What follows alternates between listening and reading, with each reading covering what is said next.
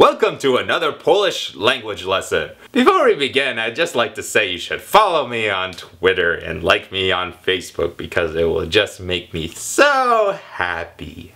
One of the most common words that people know that don't speak Polish is kurwa.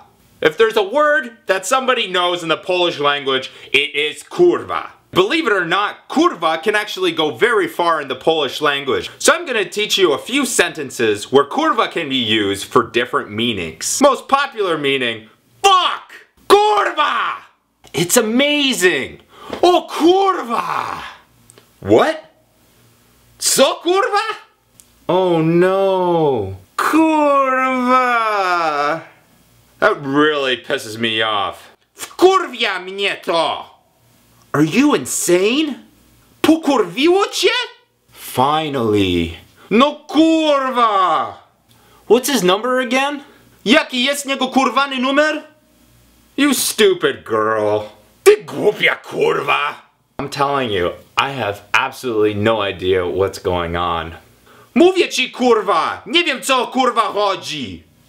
Jeez, I don't know. Kurwa, nie wiem!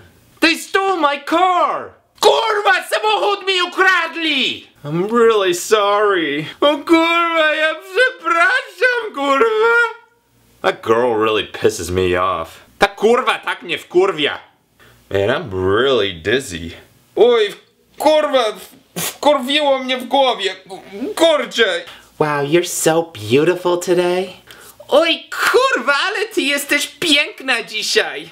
The word kurwa can actually take you very far in the Polish language. Just saying kurwa in different tones can actually take you very far. Thanks for watching another Polish language lesson. Please don't forget to subscribe to this channel for future lessons. If you have suggestions as to what I should do lessons on next, please write it in the comment box below and I will do those lessons. Kurwa, napisz!